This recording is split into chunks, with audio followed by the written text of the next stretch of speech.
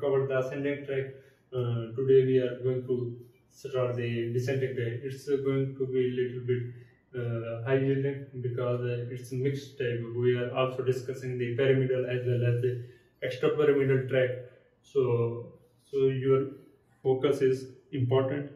So you know better the difference between the nerves and your tract. Tract are inside the CNS, nerve are outside the CNS, and the nuclei are inside the CNS, collection of cell bodies, and collection of cell body outside the CNS are the ganglia.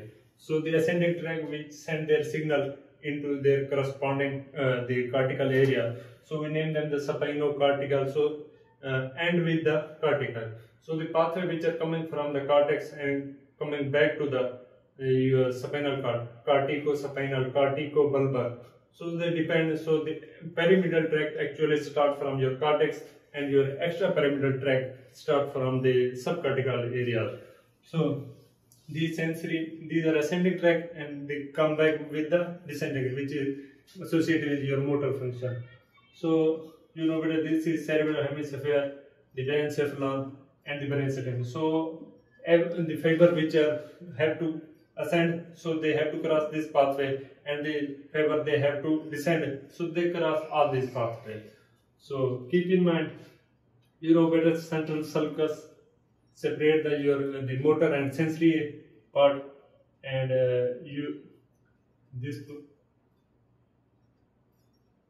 and here is central segment, and something in front is the precentral gyrus, which is associated with your motor area, and your the post-central is with the sensory. So we call them precentral gyrus, primary motor cortex, and the post-central sensory we call them the primary somatosensory area. So this is actually the spinal cord. If you look at your spinal cord, this part we already covered. So let's look at the motor pathway. So you know better, this is your the posterior column is mainly pure sensory. These, the lateral and interior, they are mixed type. So some sensory as well as your motor pathways are involved. So let's look from number 6. So this number 6 is your lateral corticospinal tract. So they move here. So and the interior corticospinal, so they are present on the interior column. This is in the lateral column. So these are actually your pyramidal tract. So while this 8 number Rubro-spinal, which is coming from red nuclei, and your the lateral reticulo and the medial reticulospinal tract. So all these tracts are Vestibulospinal or the Tecto-spinal. So we have to discuss all these pathways in today's lecture, and these are your extrapyramidal.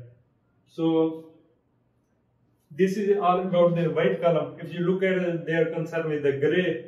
So gray, the interior horn, is associated with your motor function. So interior horn is posterior with the sensory, and the interior with the motor. So there are different nuclei, sensory as well. These are sensory nuclei. These are for the autonomic, and here is your So these are your central and lateral. So these central black ones, they are associated with your trunk, axon, and the neck and head of the body. And the lateral one, they are associated with your limbs, mainly your lower limb and distal part of body. So just remember, the ventromedial and dorsomedial nucleus is associated with your central part, your trunk, head, neck. So these, if the motor pathway, if we have to send the signal in this area, motor function to control, so use this nucleus. For example, lateral corticospinal, if they have to control the central part, so they are sent like this, different fiber are coming here. So they form this here is lateral, and they enter into this and then go to the concerned muscle. So these are nucleus. So another important thing, you know better the sensory pathway. Your cutaneous fasciculus cuneatus is associated with your sensory pathway. Lower or upper limb, cuneatus. Upper limb. So cuneatus is upper limb. So you can say, and your the fasciculus gracilis is lower limb. So you can see the medial, so your lower part of body, your sacral or lumbar, they are on medial aspect, while your cervical, thoracic, they are on the lateral. But in the motor, there is out in the opposite. You can see the sacral is on the outer margin and your lumbar is outer. So and your cervical is inside inner margin. In this case, cervical is outside. Are you clear? Yes. So there is a topography on these muscles. So fiber of your cervical move medially and your fiber of your sacral move laterally. So when you concern, it's important when there is a injury in the next lecture. So you will see if the injury is medially, so they affect the cervical areas. So the tract of your cervical and your thoracic, they're not going to the sacral is safe in. So are you clear with any problem? No, sir. So and your flexor move on the upper margin and your on the posterior margin and your the extensor move on the interior margin. So we have to discuss pyramidal as well as the extramedial. First we cover the pyramidal. So pyramidal is actually they are forming a pyramid. These two which you have discussed, the corticospinal. So these are actually your pyramidal. So they are actually associated with your distal muscle function. For example, this hand movement or your limbs. So distal part of musculature. So while you, for example, I have to write something. So also these pyramidal are helping me. But I need a certain position of my the bicep, tricep, and the brachialis muscle, different muscle, forearm muscle. So their flexion and extension is controlled by your extrapyramidal pathway. So this skill type of movement is controlled by pyramidal, while the posture is maintained by your extrapyramidal pathway. So if you lose the extrapyramidal pathway, you lose the posture. If you lose the corticospinal or the pyramidal tract, you lose the skilled movement, your purposeful movement. So they are lost. So they are mainly associated with your skilled type of movement. So let's see. So there are actually two types include corticospinal pathway and the corticobulbar.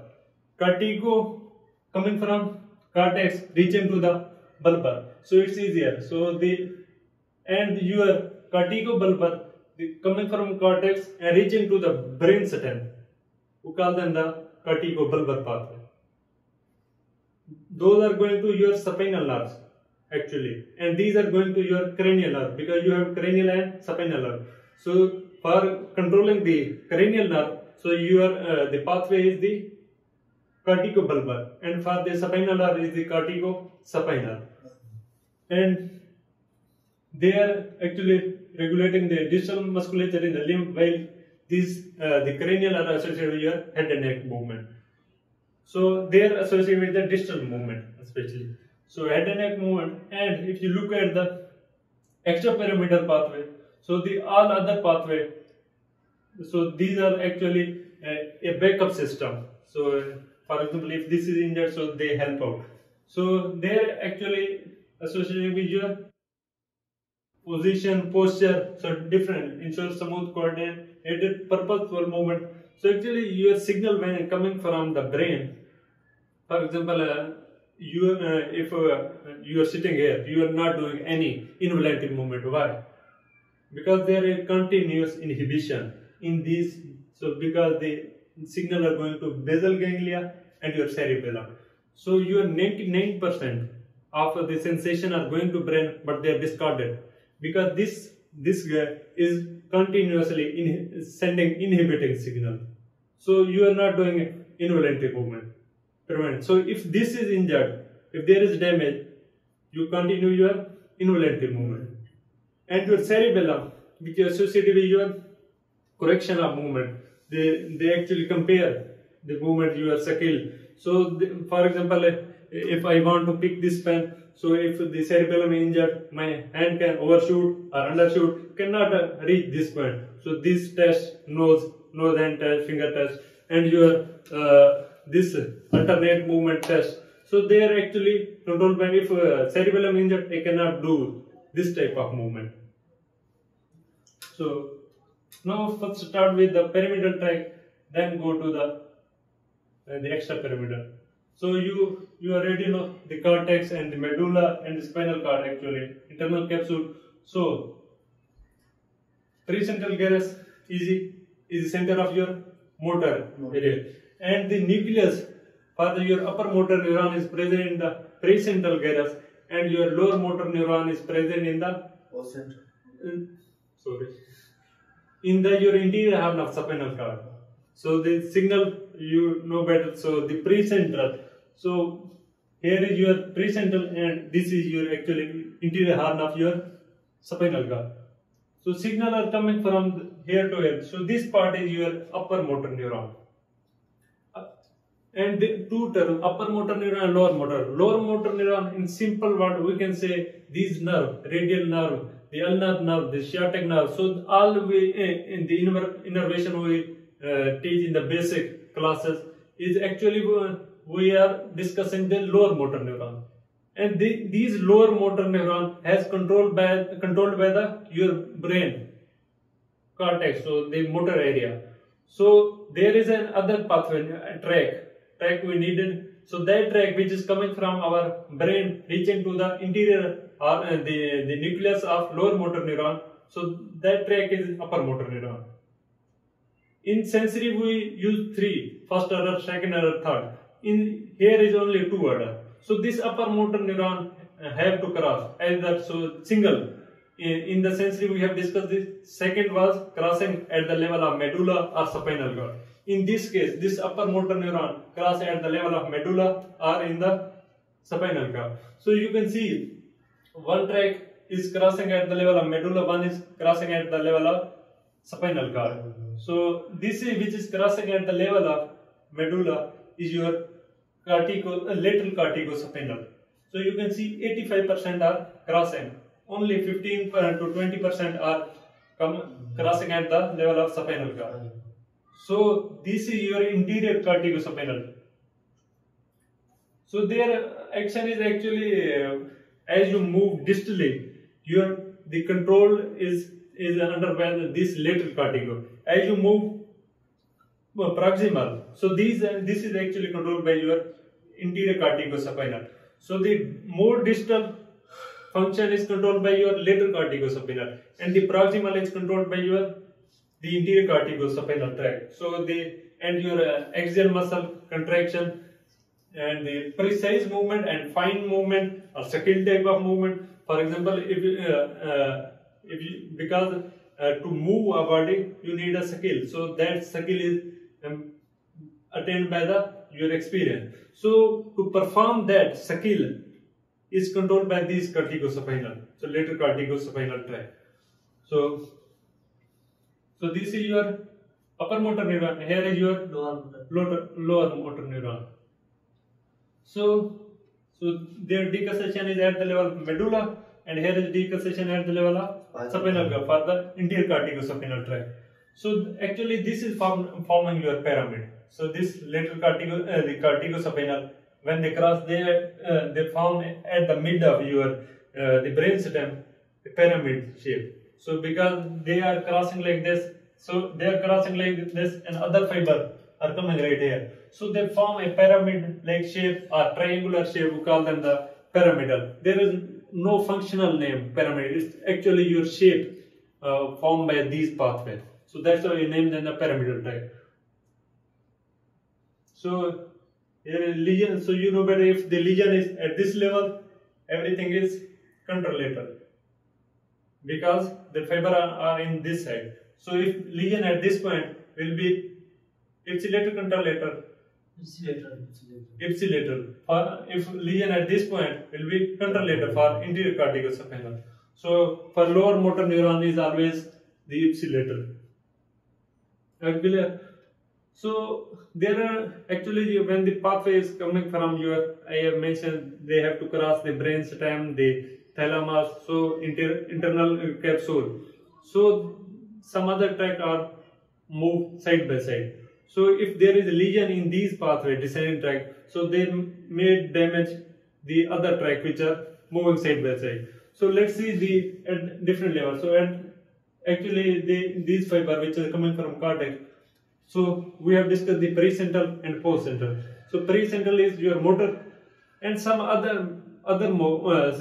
only not you know better. The pericentral is only pericentral gyrus and other motor. The frontal lobe, they have the some supplementary area. So these fiber actually take their origin from 3 points. So one is your the premotor pericentral is here, 40% are coming from here, and your 40% are coming from those supplementary area, and your 20% are coming from sensory pathway. It's a little bit different, but because these pathways are actually affecting your sensory tract somewhat. So internal in the internal capsule, because there is interior limb and the posterior limb, so they are using interior one half of your posterior limb. So here is the nerve, which is the general somatic sensory fibers of the head and neck. So these are actually, if this is injured, so the sensation will last for here. And if you look at the brainstem, what is on the top? Midbrain, pons, medulla. So in the midbrain, they are actually using the crus cerebri, because crus cerebri which connecting the brainstem with your cerebrum.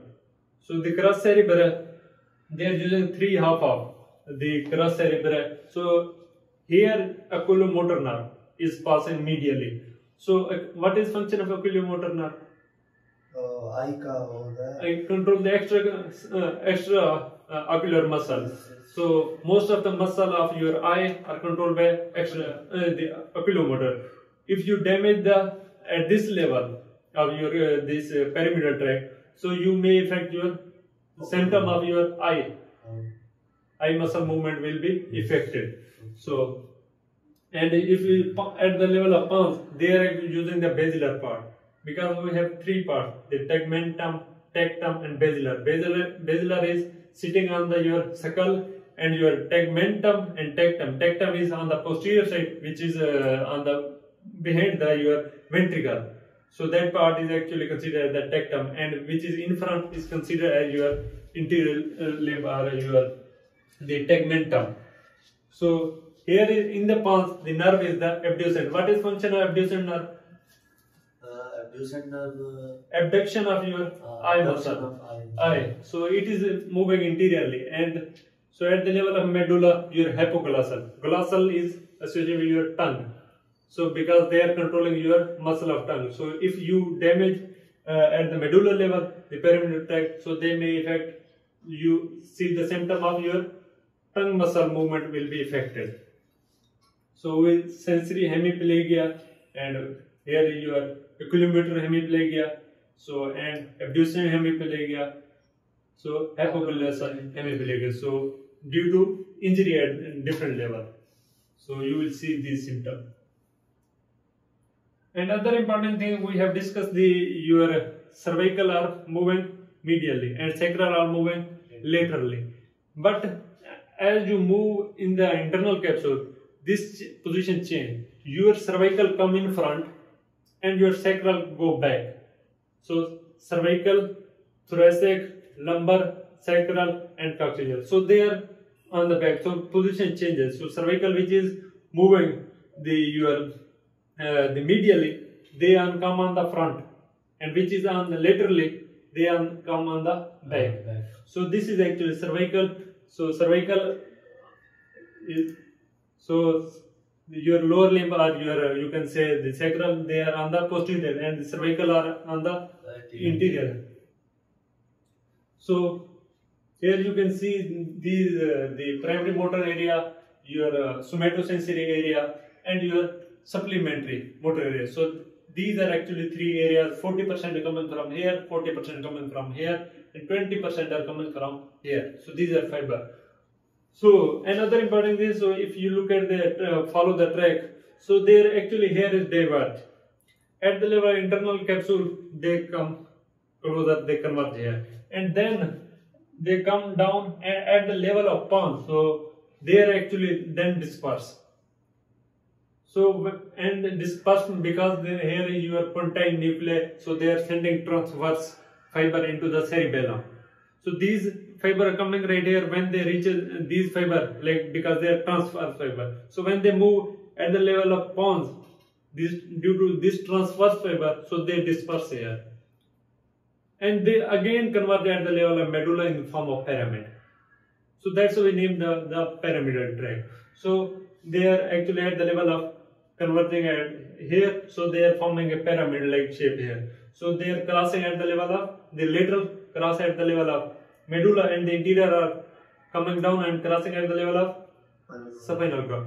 So this is actually tract, and here is your lower motor neuron, and here is your all thing is the upper motor neuron. So another important thing you need to, you already know the internal capsule arrangement is cervical is on the interior, Yes. and the lower are on the posterior. So another clinical important thing is that because they are using this, you can see here leg, trunk, arm, face. So if you look at the internal curves, here is one is the interior limb, one is the posterior limb. So you can see posterior limb, interior limb. So this point is actually geno. There look like a book. When you open a book, one page, some pages are here, some are here. So interior limb and posterior, and the mid of that where they are meeting. So this point is actually geno. So you can see here the arrangement which is using the interior. Posteriorly your sensory are present and the motor are here. So your face, the signal of your motor cortex. So the face muscle are present in the level of your geno point. So if you damage to the posterior limb, so there is no motor losses in the face because they are present in the geno. So because we have damaged the posterior limb, so if the supply of blood supply stopped for your posterior limb or any damage to posterior limb, your sensory are gone, your motor are gone, but the motor of your face are intact because they are present at the point of geno. So this thing is mentioned here. So posterior limb lesion, face not affected because it is present in the geno point. And this is what is showing here. This is a homunculus. This is the arrangement. Actually, there is, because we need action in the different area. For example, we need action in the lower limb. So the signal are coming from the medial part. And if we need movement of your head or your mouth, so they are coming from laterally. And this arrangement is actually showing the picture according to the varieties of the movement. So because we need more movement in the hand, in the thumb, and in the mouth. So that's why here is a larger picture for the hand and mouth. So and your lower limb is moving medially. So because if there is injury in the medial part, so you will lose the lower limb. For example, if you look at the blood supply, the middle cerebral artery, the interior. So middle is going here. So if middle cerebral or your subdural or such type of the hemorrhage. So if you damage the middle cerebral, the losses will be, the motor function will be lost of your head, neck, hand. So but your limb are okay because in this area the blood supply is going is your interior cerebral. Interior is coming here and the middle is going here. So if you damage the interior, you will lose the lower limb. If damage the middle cerebral, so loss will be on these mouth and your hand. So the lateral part of this. So actually it's taken from here. So like this. So any question? No. Thank you. So the lesion we already have covered, so you know better. And you know if there is some stimulatory as well as your inhibitory effect on the lower motor neuron by this upper motor neuron. So actually your pyramidal are, if you lose only pyramidal, you lose the stimulation. If you lose the extrapyramidal, you lose the inhibition. So, but overall, if you have, because when there is a lesion, you lose both pathways, pyramidal as well as your extrapyramidal. So that's overall effect is the inhibition. Although the stimulation by the pyramidal and by the extrapyramidal, it's inhibition. But if you look at the both, compare both, so overall is inhibitory effect. So if you lose this upper motor neuron, you are actually losing the inhibition. So that's why when you lose, there is injury in the upper motor neuron, the findings are hyperreflexia, hypertonia, spastic type, and the Babinski sign. While in the lower motor neuron, so they are the hyporeflexia, hypotonia, and your the Babinski sign is no, because there is normal plantar flexion. So above the decussation is the contralateral, below the decussation the ipsilateral, and there is the spastic type of paralysis and the hyperreflexia.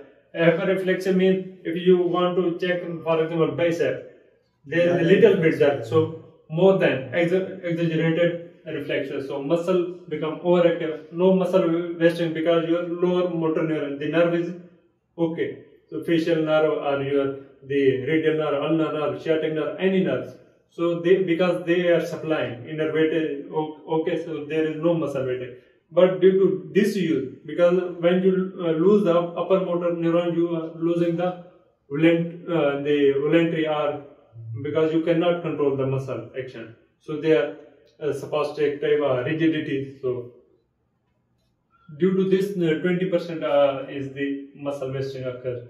So clasp knife spasticity in the initial, like when you open your the knife, there is initial difficulty, then easier. So same like this. So in this type of muscle, so initially there is a difficulty, but as you move laterally, it's okay. If you cross the initial inhibition, so then it's easier to the flex the extend the muscle. So in this upper motor neuron type of lesion. So Babinski side in your the toes upward finding. In the lower motor neuron, ipsilateral flaccid paralysis, fasciculation means your involuntary movement. So because lower motor neuron is injured, so and the muscle wasting, areflexia, no, because the lower motor neuron is not going to the muscle, so there is muscle wasting, and but the normal plantar flexion. Because when you move in the Babinski sign to check, so because in the upper motor neuron you have lose the inhibition, so they move upward. But in this case your upper motor neuron is okay, so you are not losing inhibition. So that's why in this case, in the lower motor neuron lesion, you will find the normal plantar flexion. So, and if you lesion at any level, spinal cord, at the point of lesion, the findings are the lower motor neuron. Below that is the upper motor neuron. For example, at this point, if lesion is this point, so you are losing this lower motor neuron. Below that, these upper motor neuron are not going. So that's why our findings are the upper motor neuron below the lesion. So the polymyelitis and Wadding-Hoffmann is the example of lower motor neuron lesion, and here is the mixed type of the amyloid in which you see the both upper motor and lower motor neuron. So here you can see if you move like this. So in the normal it's flexion. Other if it's in the Babinski sign in the upper motor neuron. So when you move like this find like they move up. In normally if I check here, there is no finding out. Because why? Because your upper motor neuron is okay. If you are injured with the upper the upper motor neuron, so this sign will be positive. If you look at the children, their Babinski sign is always positive. Why? Have you any idea? So the reason is that because your myelination is not completed until 2 years. So when it's unmyelinated, not completely, your corticospinal tract is not completely myelinated until 2 years. So when you check children under 2 years, which are younger than 2 years. So their Babinski sign is positive because they are not completely, the corticospinal, lateral corticospinal is not completely myelinated, which is your distal movement muscle type. So that's why in the children you will find the Babinski sign is normal in the children. So you cannot say the here is upper motor neuron lesion because this is common, is normal. So this description you can read when you know. So Broadman area, so the area of you, because there are different Broadman area in the cortex. So for the different the movements, so speech, the motor activity, sensory activity. So each type of sensation are going to specific the Broadman area of your cortex. So for this, we have discussed this pathway. They are associated with the area number 4 and 6. And the other thing is mentioned here, the alpha and gamma. So alpha is actually going to your extraphysial fiber because when you look at the muscle, there is some the fiber which are on outside, some other fiber which are present inside those. We call them the intraphysial. So they are actually innervated by gamma and the extra are innervated by alpha. We will discuss the detail of this in the physiology, but just remember here. So now come to the extrapyramidal. It's a very tricky type of the extrapyramidal tract, but the picture which is coming in front are the schematic type. So if you follow this picture, you will understand the difficult concept of extrapyramidal pathway. So a lot of students are confused. So this is cortex. So and here is what thalamus is here.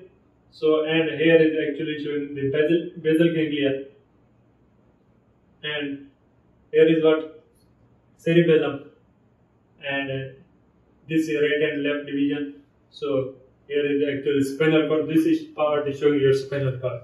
So midbrain, pons, and medulla. So this is brain stem level.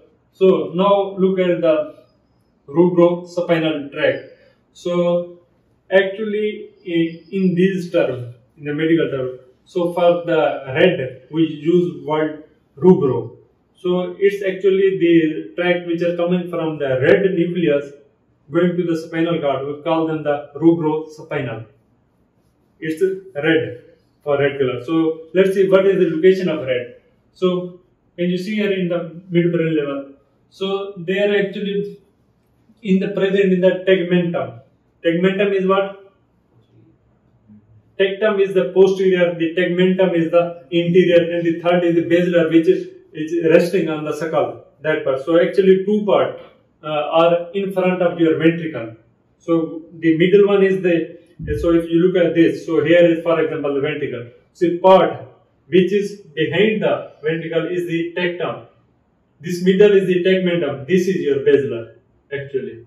So there is arrangement of this. So they are present in the tegmentum part, in this part, and the colliculus, superior colliculus and the inferior colliculus, they are present in the tectum part. So the tract, can you see here? So this is tract coming from the red nucleus, reaching to the spinal cord. They are moving in the lateral interior. In which color? Can you see it? Anterior. Lateral. So here is lateral, here is interior. So they are moving in the lateral column and then go to the nucleus, which is present in the interior horn of gray matter. So can you see the crossing is just below as they come out and they cross on the opposite side. So they move and in the lateral white column. So they are actually controlled by by the cortex and by your cerebellum. So they facilitate actually your flexor muscle and inhibit the extensor. So there is confusion in which one is because I have mentioned the extrapyramidal controlling your posture by controlling these flexion and extension. So just remember the pathway which are present here in level of pons. So they are actually facilitating your extensor muscle. The pathway which are I am mentioning in the midbrain or in the medulla, so they are all are facilitating the flexor. So this is present in the midbrain or pons? In the midbrain. So they facilitate flexor. If I am saying the facilitate the flexor means inhibiting the extensor. So this is your the rubro and other pathway which are coming from the tectum of. So there is superior colliculus and the inferior colliculus. What are the function of superior colliculus and what is the importance of the inferior colliculus? So actually it's the tract visual. So visual are associated with your superior colliculus and the reflex pathway, and the auditory are associated with your inferior.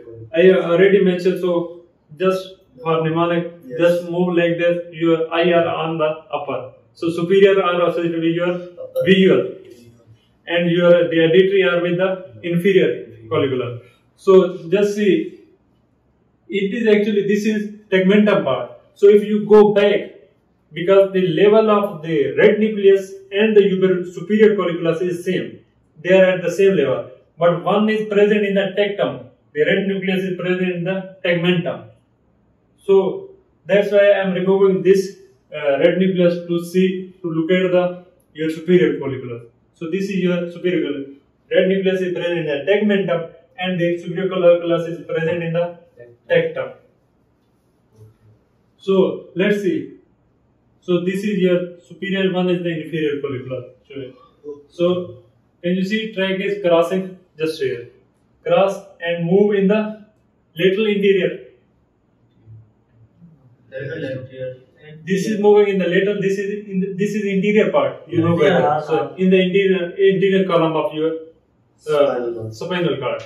So here is mentioned the interior white column. So while this is in the lateral column.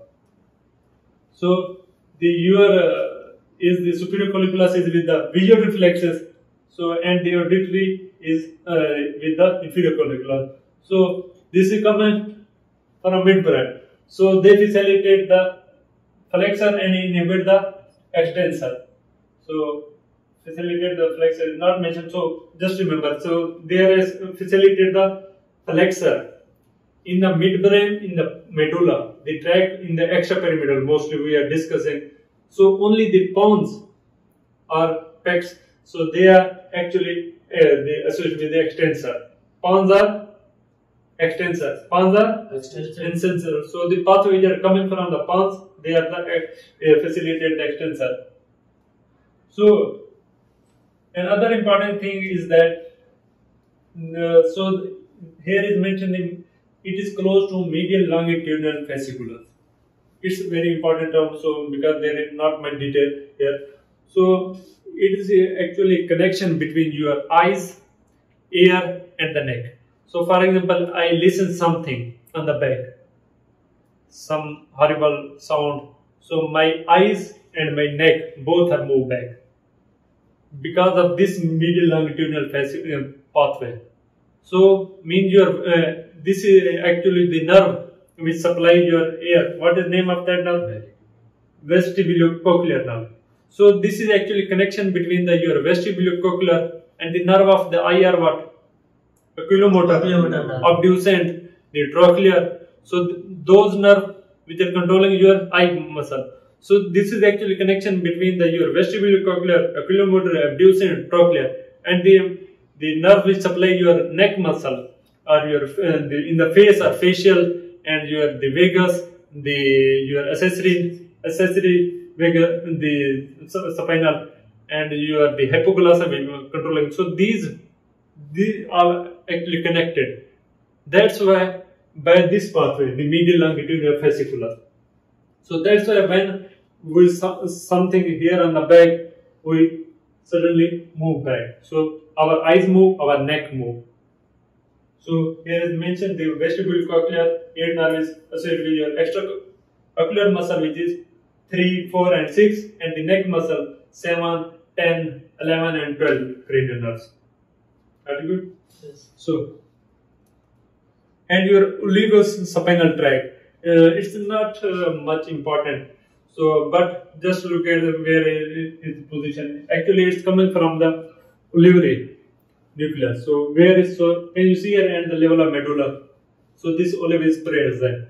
So, they are crossing just here, and so their function is actually unknown type of function. So they are moving in the little white column.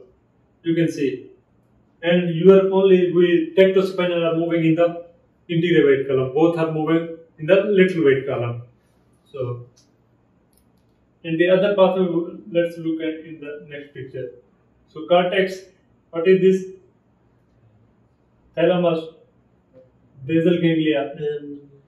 Here is what? Cerebellum, right and left division, spinal cord, midbrain, pons, medulla, red nucleus. So now let's look at the reticulospinal.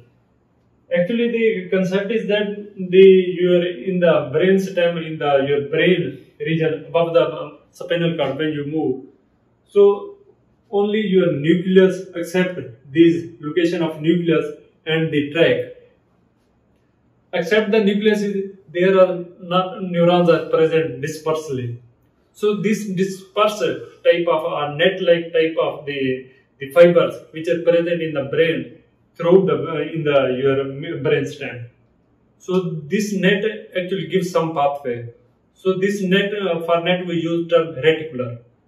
So the fiber which are coming from these reticular going back to the spinal, we name them the reticulospinal. So these are actually, some are present in the pons, some are present in the medulla. Pons are associated with your extensor, and the medulla and midbrain are associated with your flexor pathways. So let's look at it. So reticulospinal tract. So can you see here one pathway is present in the pons. So these fiber are your pontine reticulospinal tract. So, and the other nucleus, can you see, if you see here, so at the level of medulla, can you see here, which one is lateral, which one is medial? Medulla is the lateral one, and the pons are the medial. And the other, so because some fiber are crossing, some are not, some move ipsilaterally, some move contralaterally. So, but you can see they are moving in the lateral column. So lateral medulla moving in the lateral vein column, and they facilitate the flexor muscle. Flexor, because they are the medulla, and the pontine will facilitate the extensor. So only pons are associated here, the extensor. They are moving, but the pons are moving in the interior white column. So, and facilitate the extensor muscle down. So these are actually, if you look at, we already mentioned the Rubro-spinal, which is controlling the, facilitate the flexor also. So this medulla is actually connected, there is connection between these. Rubro-spinal are also the red nucleus and control over this medulla, because both have same function. So, hello, I am also flexing. You are also flexing. Now, join the party. So they are actually, there is connection here, and these are controlled by cortex, the cortical pathway which are coming. So both are controlled by your cortex. So the other, they are also controlled by these, because the function, the coordination is controlled by the cerebellum. So cerebellum have control over these nucleus. So you can see, so these are actually controlling. So another, the substantia gelatinosa. So they have a nucleus which is present in the midline. So which is not shown here, but just remember in the present. So there is send release. So something that is the serotonin. So there actually you suppress the pain. So you can compensate the pain. So they suppress the pain sensation. So this is actually happening. Now, look at the vestibulospinal. So vestibulospinal mean what? Vestibulo mean associated with your ear. So the tract which are associated with your ear, so they are vestibular. So there is a complex present in the brainstem. Superior, the middle, lateral, and the inferior. If you mention superior, middle, lateral, inferior. Now put in the brainstem. Superior, middle, and the lateral and inferior. So if you look at the lateral is present in the pons, and the medial is present in the medulla, and because they are in your location, if you little bit, if you can identify, I will be thankful to you. So now, so they are actually controlled by your vestibular and your cerebellar. So these are actually vestibulospinal tract. So let's see. So one is coming from the medulla, and the other is tract. If you look at, can you see here? So medulla and the, actually these are actually sending the signal, the lateral and the medial. Don't confuse with the superior and inferior. So lateral, which one is the lateral, which one is the medial? Medial is the medial, lateral is the lateral. So the coming from lateral are the lateral, you can see here. So they are moving laterally, and the coming from the medial are the medially. So which is coming from the medial? Medial is present in the medulla. Medial is present in the medulla. So they facilitate what? Flexor, extensor. Flexor. And the lateral is present in the pons. So they facilitate the extensor. So lateral pons moving in the anterior right column, and if you see here, so they are moving in the anterior right column. So facilitate the extensor muscle. And while the maintain the posture and the equilibrium, because your balance is controlled by three things. Actually, when balance throughout the body are actually vision, vestibular pathway, and proprioception, dorsal column. So at the time we have two. If two are okay, we can balance. So if I'm closing both my vestibular and proprioception, both are working, so I can balance. So in case of other condition, if you have one pathway in any condition, so you will lose balance. If you have injury in the dorsal column, or if you have vestibular two pathway, anytime if you have closed, so that's where we lose balance. Okay, so they are actually maintaining your posture and the equilibrium, you know better. And the medial is in the anterior right column, and inhibit the flexor actually. Facilitate the flexor, and inhibit the extensor. So are you clear with so far? Yes. So another idea is that so these are actually pathways which I had mentioned. So there is no separate pathways. Something someone say they're actually also going the sympathetic. Your sympathetic and parasympathetic are going. So we have almost covered your extrapyramidal pathway. One important thing, if you follow me, the hypothalamus. Can you see here? Here is the diencephalon where hypothalamus is present. So there is actually a lesion Horner syndrome, which is very important. So actually I am discussing going to this. So tract are coming from here and going to your lateral horn, because lateral horn is associated with your sympathetic and the parasympathetic. So these hypothalamo-spinal tract. So it is under the control of your hypothalamus. So they are actually controlling this. So they influence your preganglion, interior medial lateral cell, and the preganglion sacral and the craniosacral are parasympathetic, and the thoracolumbar are sympathetic. So they are actually controlling this. So if you lesion in the above the T1 level, so because above the T1 we have no sympathetic, because in the cervical we have no sympathetic or parasympathetic. So in the cervical region, for example, in the eyes, if a lesion above the T1, we see this condition, that is Horner syndrome. because we have associated with the eye muscle. The findings are associated with your eye finding because they are taking signal from superior ganglia. So that's why we find some findings. So mnemonic is also it's difficult to memorize their finding. So just remember this sample. Mnemonic is simple. So let's see. S represent your sympathetic nerve fiber. A represent anhidrosis. M represent meiosis. P represent peptosis. So let's see what's good. Sympathetic nerve fiber, you know better, we have lost. It is just remember to Horner syndrome. Anhidrosis means what? It's actually lack of sweating in the face area. So anhidrosis of your face. And meiosis is actually constriction of your pupil. Because so constriction and relaxation are two functions. So if you see here, so there is constriction of your pupil in the eye. And the other thing is the peptosis, dropping of upper eyelid. If you see upper eyelid and your loss of ciliopharyngeal reflex and the anophthalmos. Anophthalmos means your eye is sunken in the back. If you see here the Horner syndrome, so these are finding. So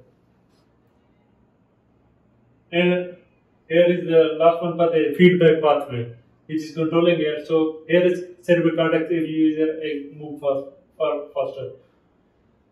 So here is actually pontine nucleus. Here is your the dentate nucleus in the cerebellum. So if you see here, so it is actually under the inhibition of Purkinje cell fiber. So the fiber which are coming from cortex reaching into the pentine, we name them the corticopontine fibers. And the fiber which are coming from, so some fiber which are going to spinal level, name them the corticospinal, corticopontine, coming from cortex to pentine. And these fiber which are coming from pontine going to the cerebellum, name them the ponto-cerebellar. So these are afferent. Now see the efferent pathway. So because they are sending signal to the cerebellum and give feedback by the cerebellum to control the movement. So here is actually, so these are actually dento, because they are coming from dentus nucleus. So dentothalamic fibers, and they are going back to the cortex. So we name them thalamocortical. So just remember the afferent are the corticopontine and the ponto-cerebellar pathway, and the efferent have the dentothalamic and the thalamocortical pathway. So let's see this. So let's see the last summary table, which is actually your $1 billion type of picture. So because all the pathways are coming in the right here. So cortex, thalamus, and here is the midbrain, pons, medulla, and cerebellum. So these are what your colliculus. Here is, and superior, middle, inferior, the spinal cord. So follow them. Here is actually showing the level of different body parts. So the pathways, cervical, which are 8 in number, and the thoracic are 12 nerves, and your lumbar are 5, and sacral are 5, and the coccygeal 1. So let's see so this is what. Can you see, if you look at the midbrain in the tectum, you know better what is present, your superior colliculus and inferior colliculus. So the pathways are coming from superior inferior colliculus, we name them the Tecto-spinal, and associated with the visual and the auditory. Superior with the visual, inferior with the auditory. And the other pathway, if you look at here, can you see here, one is crossing at the medulla. This is what? Rear corticospinal, and which is crossing at the level of spinal cord is the interior corticospinal pathway. So it will be the distal muscle movement, and your interior is with the little bit proximal muscle movement. So corticospinal rapid circular voluntary type of movement. And now let's look at this.